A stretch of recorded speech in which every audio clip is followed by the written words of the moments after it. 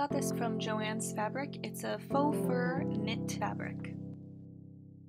Grab some paper and a ruler and start making your pattern. The first line that you can draw is just a long straight line, and that's going to determine however long you want your cardigan to be. From the bottom of that line, draw another line out.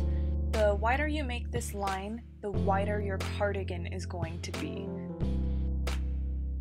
So the longer it is, the wider your cardigan is. At the top of the line, I drew another small line out, and that functions as the top shoulder part of your cardigan on the back.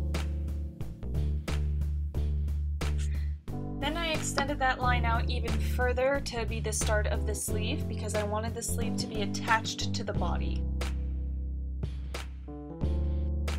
Next, I drew another line down that is wide enough to make it so that the sleeve's not tight on your body. Then I connected the opening using a curved line up near the underarm of the sleeve to give it this cool hanging off the body effect. This is just a close-up of my very amateur small scale drawing of what my pattern does look like.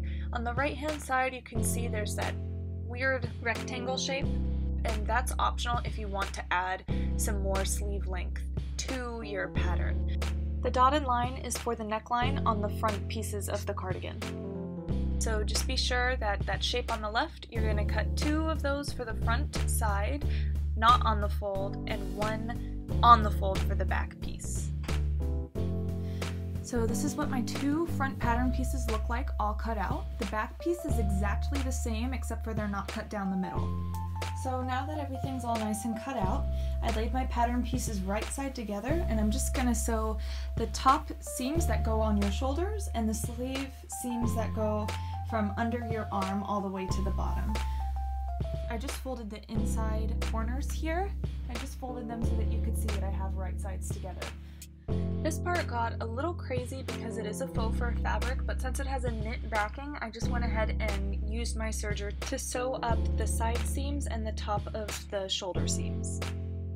This was a little time consuming just because the faux fur is so thick, so just take your time and make sure that you catch all the seams properly. This cardigan is actually super easy to fix if you accidentally make the cardigan too bulky and too wide on your body. All you need to do is just take away from the side seams. Now the next step here is to just go ahead and finish all your seams however you prefer. I do recommend for hemming this type of material, anything that has long fibers, you want to hem it by hand.